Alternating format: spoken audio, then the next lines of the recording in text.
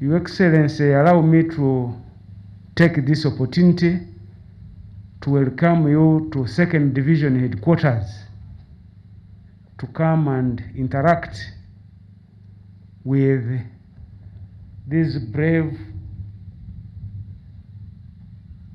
men and women of our forces who are charged with the defense and protection of our territorial integrity in this area here.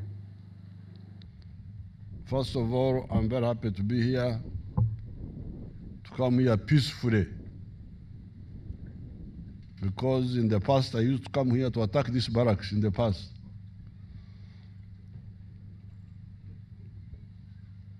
I came 1972, and I was repulsed on this side.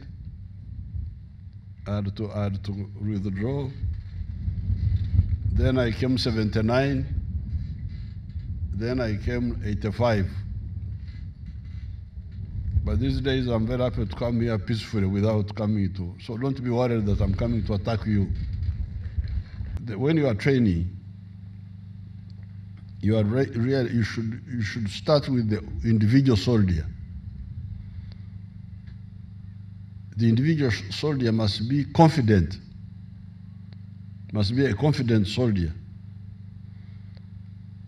When we were in Mozambique, we used to call them acts individual,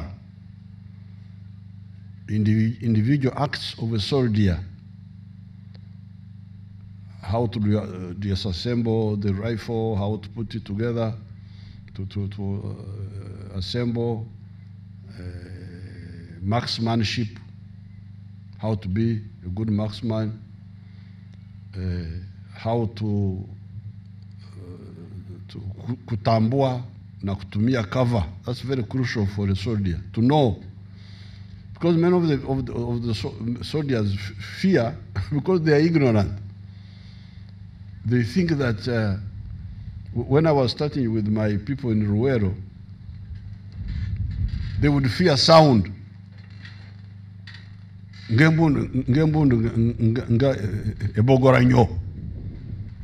So I said, I told them that you people,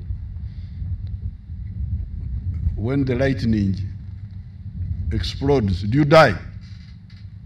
How many people have died when the lightning explodes? Nobody had died. Because the lightning is exploding, but it's not aiming at you. So I said, don't fear noise.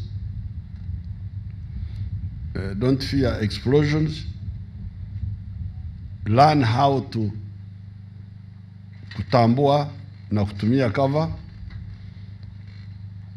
na wewe mwenyewe kutumia silaha yako vizuri. If you are very well trained, you have confidence as an individual soldier.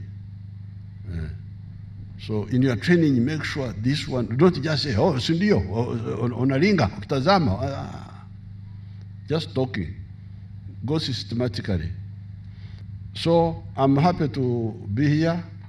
I have heard everything you have said. I just came to congratulate you, to also hear the issues you have raised. Your division commander has raised them.